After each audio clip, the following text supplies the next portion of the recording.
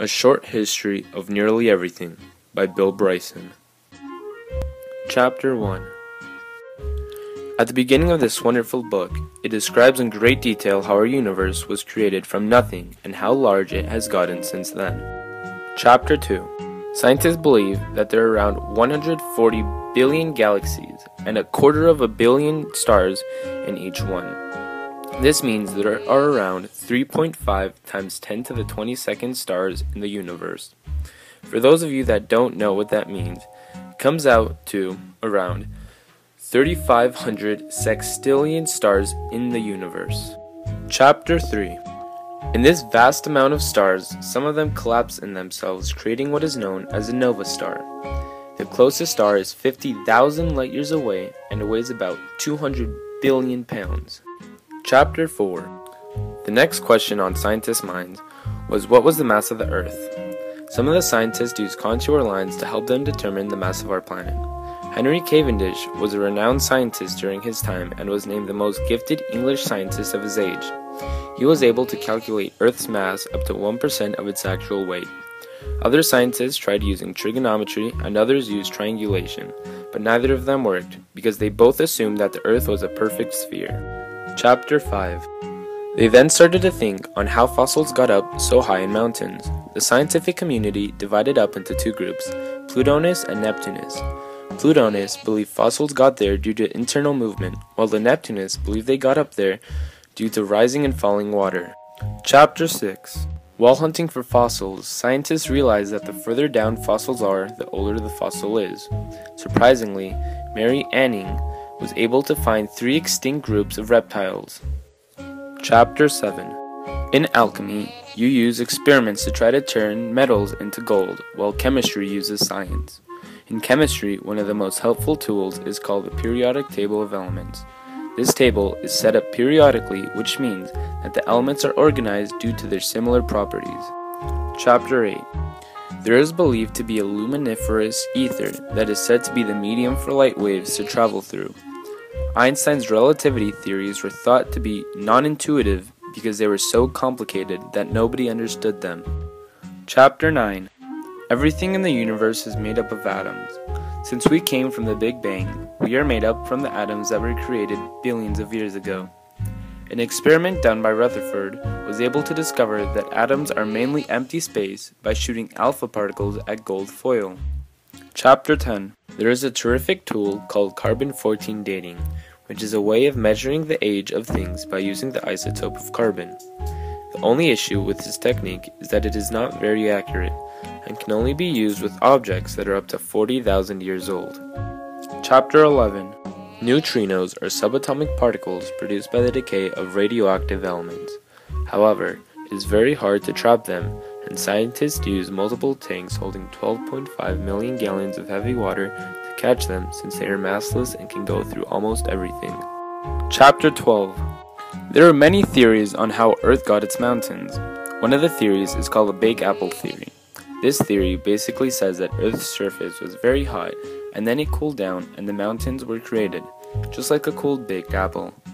This theory was later changed when they made more discoveries about the magnetic field, which helped support the theory of continental drift. Chapter 13. Contrary to movies, the asteroids in the asteroid belt are actually millions of miles away from each other. In the cluster, there are about 2,000 asteroids that are big enough to destroy our civilization. Chapter 14. The 2 deepest mines are found in South Africa and go 2 miles down into Earth. Earthquakes are caused when tectonic plates move. Contrary to popular belief, the Richter scale is a scale of force, not damage. Chapter 15. Just like earthquakes, if volcanoes don't erupt for a long time, they might have a big explosion waiting to happen. At Yellowstone National Park, there is a hotspot, which is a supervolcano that hasn't erupted for a very long time. Chapter 16. One of the biggest dangers when swimming isn't your body getting crushed, since it is made of water, but instead the gases you have inside of your lungs.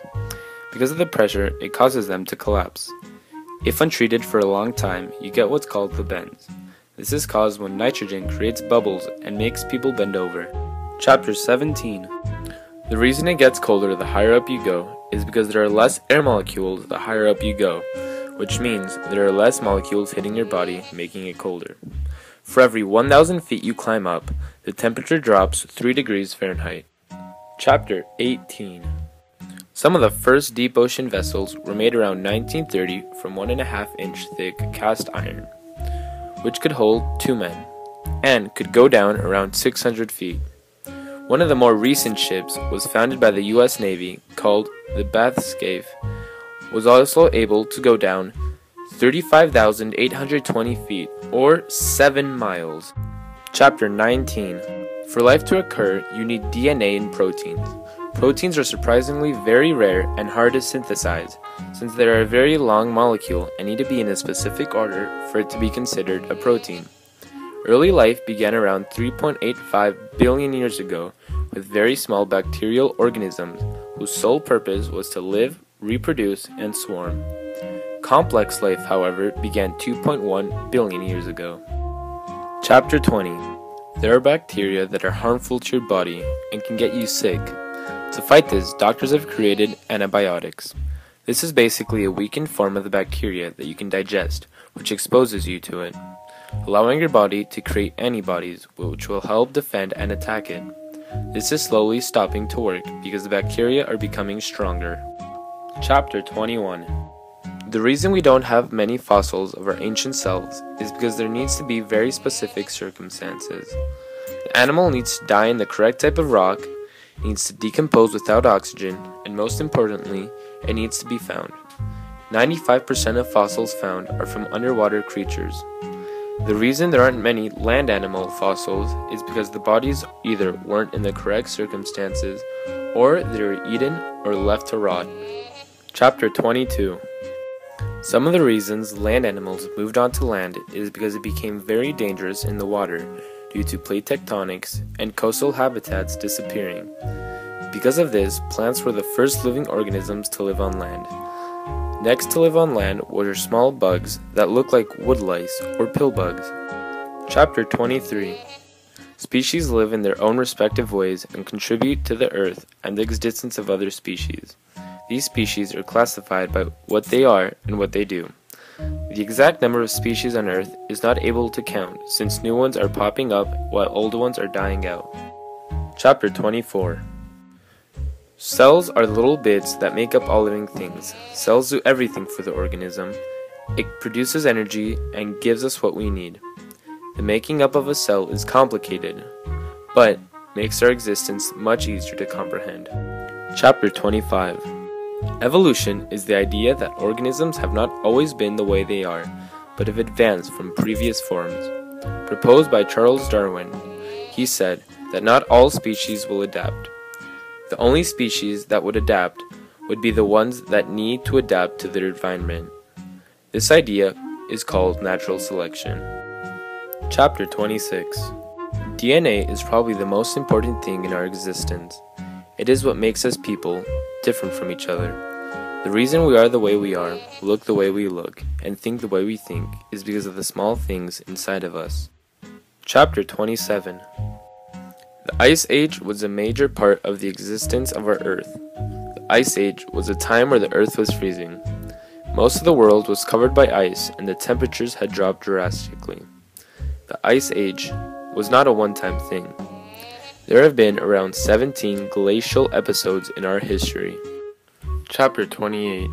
Humans did not just pop out of nowhere. They came out of a process of evolutionary development. We first started out as apes living in the trees, but after thousands of millions of years, we became us. Chapter 29. Early humans decided to make technological advances by creating something that everyone nowadays uses: tools. Migrating to different parts of the world also allowed them to spread out and begin new civilizations. Chapter 30. Us as humans have all the capabilities in the world to make what we want of it. It's up to us to decide what we want to do with this beautiful place we call home.